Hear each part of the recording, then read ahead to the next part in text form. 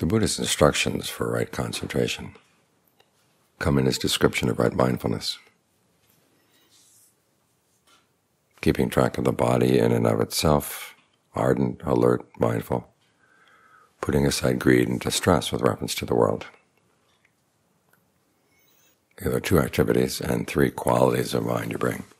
The two activities are, on the one hand, having a topic that you stay with. You keep track of the body in and of itself, which means the body as not as is related to the world, but simply in and of itself.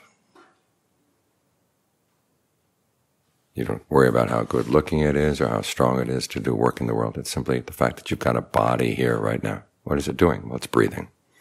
So focus on the breath in and of itself. Start with a couple of good long, deep in and out breaths.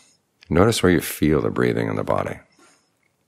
By breath, we're here talking about the energy of the body that allows the air to come in, air to come out through the nose. And you can sense that anywhere in the body. In fact, the more sensitive you get to the breath, the more you realize it is a whole body process. But in some places it's more prominent than others, more obvious than others. So notice where it's obvious, and then ask yourself, is the breathing comfortable? If long breathing feels good, keep it up. If not, you can change. Try shorter breathing, or in, short, out, long, in, long, out, short. Fast, slow, heavy, light, deep, shallow. Experiment to see what kind of breathing feels best for the body right now. When you find something that feels good, stick with it until it doesn't feel so good anymore. Then you can change. And when it starts feeling good, try to expand your awareness so it fills the whole body. You can either think of the whole body all at once, breathing in, breathing out, or you can go through the body first, section by section. Try to be systematic about it. A good place to start is down around the navel, because that's an obvious area where you feel the abdomen rise and fall. And with each part of the body, as you go through it, notice. How does it feel as you breathe in? How does it feel as you breathe out? What kind of breathing feels good in that part of the body? And then you can move up to the solar plexus, the middle of the chest, the base of the throat, the middle of the head.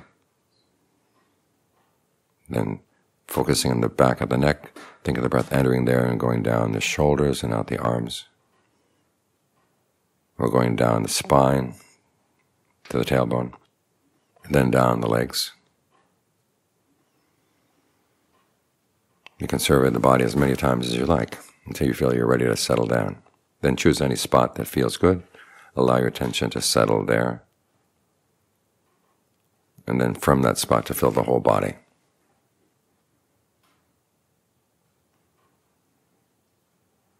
The purpose of this is to give the mind a good, solid place to stay. When the Buddha describes right mindfulness, it's always a whole body awareness, a whole body process. And the breath is a good way to develop that whole body awareness, because you have the breath filling the body, you have a feeling of ease filling the body, and your awareness filling the body. They're all there together. That's what you're trying to maintain. No, the thoughts may come in.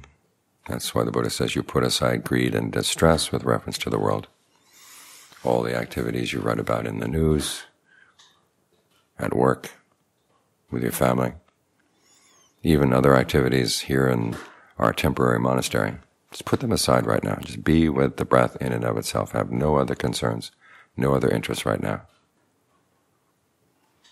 Now, to do that, you need to develop three qualities. That's what the ardent, alert, and mindful come in. Mindful means keeping something in mind. Sometimes you hear that it's a broad acceptance of whatever arises, but the Buddha never talked about it that way. Right mindfulness is a faculty of the memory. And particularly you're trying to remember things that are useful to remember right now. After all, as a meditator, you've had some experience of how the mind can settle down, what works, what doesn't work. And you want to have that at hand. Not that you're running it through the mind all the time, but it's there, in the background. And then there's alertness. This is where you're aware of what's going on in the present moment, but not the present moment in general. Specifically, what are you doing in the present moment? What are your intentions right now? You try to maintain the intention to be with the breath. So it means you have to be alert to two things. One, the breath itself. How is the breath feeling? If you're going to develop a sense of well-being in the breath, you have to be here, right here, experiencing it, sensitive to it, not wandering off someplace else. And you also have to be aware of the mind. Is it wandering? Is it with the breath? If it wanders off, that's where you bring in the ardency. In other words, your desire to do this well. So if the mind wanders off, you bring it right back. Wanders off again, bring it back again. 10 times, 100 times, just keep bringing it back. Each time you come back, reward yourself with a breath that feels good, especially good, to remind yourself that you are here for the sake of a sense of well-being. Concentration is your food on the path. And the mind likes the food of a sense of well-being, ease, spaciousness inside. While you're with the breath, try to be as sensitive as possible to how it feels. This is where you bring back your alertness. It's not just in, out, in, out. It's in comfortably, out, comfortably, or in uncomfortably, out, uncomfortably. Well, if it's uncomfortable, what can you do to change?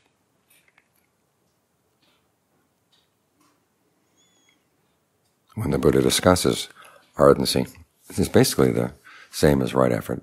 And right effort is very closely related to something called the 4 bases of success.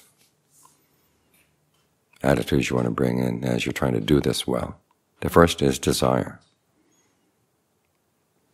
We have a desire to get results out of this practice. We're not here just to show that we have no purpose in mind. We do have a purpose. You want to be clear about that. But to attain what we want, we have to focus not on what we want, but on how to get there. It's like driving down a road. If you're driving to a mountain on the horizon, you don't keep focused on the mountain, you focus on the road.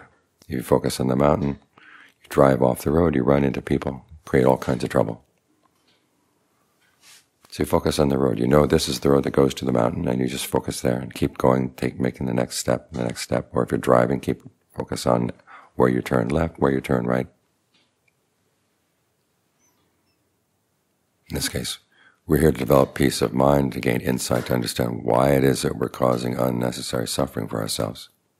And to do that, we have to get the mind to settle down so it can observe itself clearly. And to get the mind to settle down, you've got to give it a good place to stay. You're creating that good place right here, right now. That's the second basis for success, is your persistence. Just keep at it. Whatever is skillful, you try to nourish and encourage. Whatever is unskillful coming up in the mind, you try to let it go. The third quality is intent, as you give full attention to what you're doing. That's why the Buddha says to put aside greed and distress with reference to the world. Whatever is happening out in the world right now, there's no concern of yours, because you've got business to do here inside, business that nobody else can do for you. Trying to get the mind under control. So give this your full attention. That, of course, relates to the alertness. And then use your ingenuity. When things are not going well, what could you do to change? The Pali term here, vimamsa, can also mean your powers of analysis, just figuring things out. If the mind doesn't settle down with the breath, is the problem with the breath or is the problem with the mind? If it's with the breath, we'll try different ways of breathing, different ways of conceiving the breathing. Instead of thinking that you have to pull air in from outside, think of the breath, as I said, as energy originating in the body, and ask yourself, where does it feel good to think of the breath originating? Does it feel good to have it originate down in the navel, in the chest?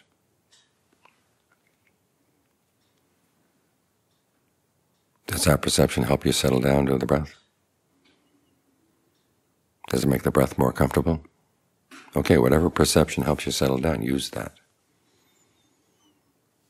If the problem is with the mind, The Buddha has all kinds of ways of describing how you get the mind to drop unskillful thoughts. For example, sometimes simply noticing that the thought is unskillful, you just put it aside and come back to the breath. You don't have to analyze it, just notice, okay, it's off target, it's off topic, bring the mind back. Sometimes, though, that doesn't work. And here's where you have to drop the breath for a minute and think about that thought. Where is this thought leading me? If I thought this thought for 24 hours, where would it take me? Why am I thinking these things? All too often, it's old stuff coming back again and again and again, things you've thought many times before. It's like watching an old movie. If this were a movie, would you pay to see it? Well, no. Then why bother right now? Whatever way you can think of to decide that, okay, this thought really isn't worth thinking about, and you put it aside. Other times it's really insistent, in which case you have to say, okay, the thought can be there, but I'm not going to focus on it. It's like being in a large room like this, and there are people over in another part of the room talking. Well, you don't have to get involved with their conversation. You're right here with your breath. And don't pay those thoughts any mind, because attention is one of the things that feeds our thoughts.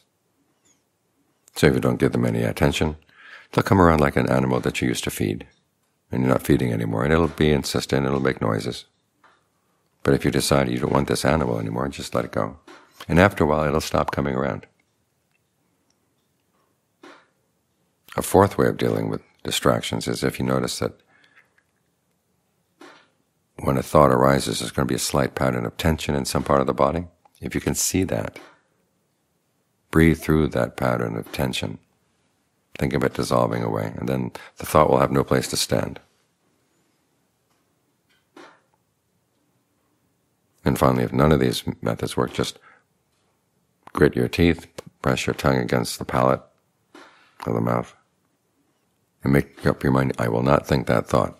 Here's where it's good to have a meditation word to jam the circuits. A popular one in the forest tradition is Bhutto, means awake. You just repeat that again and again, Bhutto, Buddha. Sometimes you have to repeat it really fast so there's no sliver of a silence where that thought can come back in. This is the technique of last resort, and you can maintain it only for so long. But at least it can clear the air. And then you can get back to the breath.